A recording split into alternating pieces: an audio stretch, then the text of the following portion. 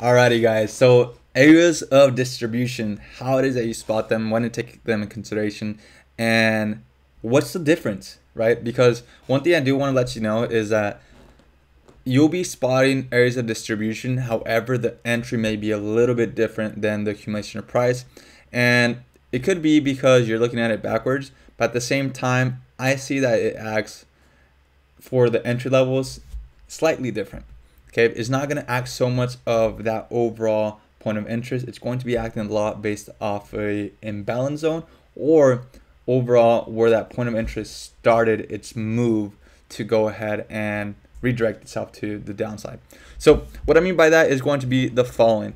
So as we can see right here is we are now in a nice bearish scenario. We can see how market is moving to the downside. Now, what we want to be able to spot is we want to be able to spot those entries for the move to the downside.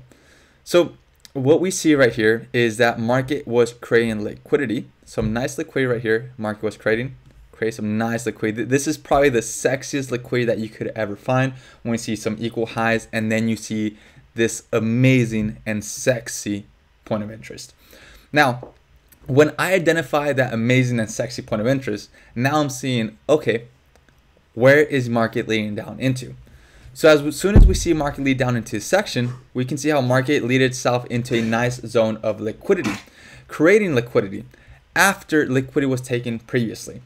So since market had already taken out liquidity previously and created new liquidity on the downside, we now expect that market will continue on distributing to the downside, meaning that this is going to be the start of our distribution right over here. So this can be the overall catalyst to the start of our distribution. And areas that we are always going to be taking into consideration are going to be points of imbalance from the past.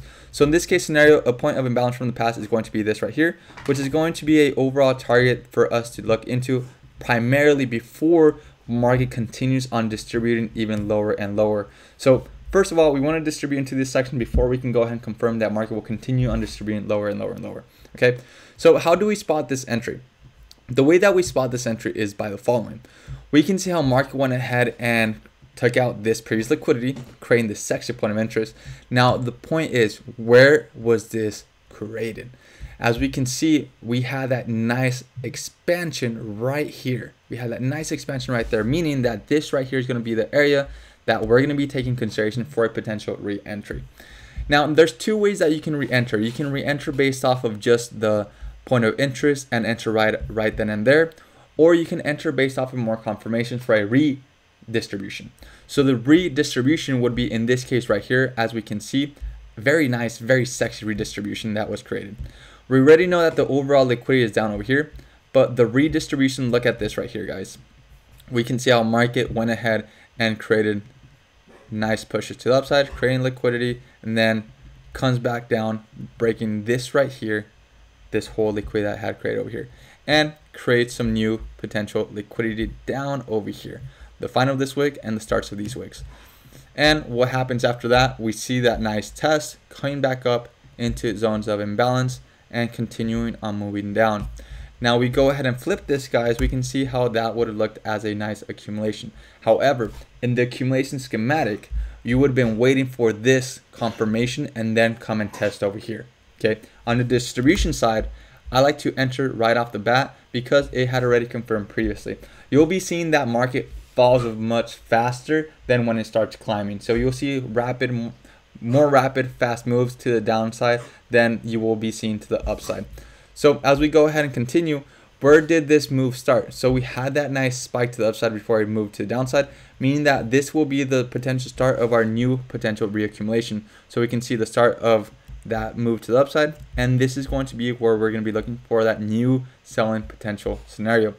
So in that case, we can look for potential selling opportunities right over here. So I'm gonna go ahead and just mark up all the potential selling opportunities. We have a selling opportunity right here, and then we have a re-entry selling opportunity right here. Over here we have what? We have a selling opportunity right here, and our re-entry selling opportunity would be at the break. So we can see how market comes back down and tests right in that section of that break, creating a nice accumulation of price. So therefore that would have been our re-entry. Now in this case scenario, you may see that the distributions are quite different. They are a little bit faster in pace than the accumulations, But at the end of the day, let's say if you do not enter based off of this entry, always look for this, which is going to help you a lot more. Let me go ahead and delete this right here. Always look for this, which is going to be that next entry. Look for those breaks where market had created for that potential re-entry. Look for this break where market had started for that potential re-entry. Okay, and once you start identifying those breaks, then you will start seeing, oh, you know what? There was a nice accumulation distribution right here. You know what? There was a nice distribution right here. So once you start identifying those breaks, you'll start identifying the distributions a lot easier.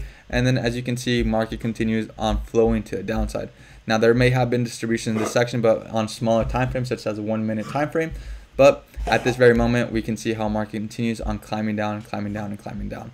So I hope this was very straightforward when it comes to distribution. I will be doing a little bit more in depth when it comes to order flow. Order flow is going to help you identify a lot more these entries when it comes to this distribution. Order flow will help you continue in the overall bias in the market, so that way you can be a lot more profitable and continue on moving on with the bias instead of going against it and try to spot something that's not there. So as always, I hope you guys enjoyed this quick lesson. Leave us a thumbs up if you guys did, and let us know down below on the comments below what you would like to see next. And I'll see you guys in the next lesson, where we'll go ahead and talk about a strategy that you'll probably more than likely like and will more than likely start implementing yourself. See you guys in the next one. Have a great one, and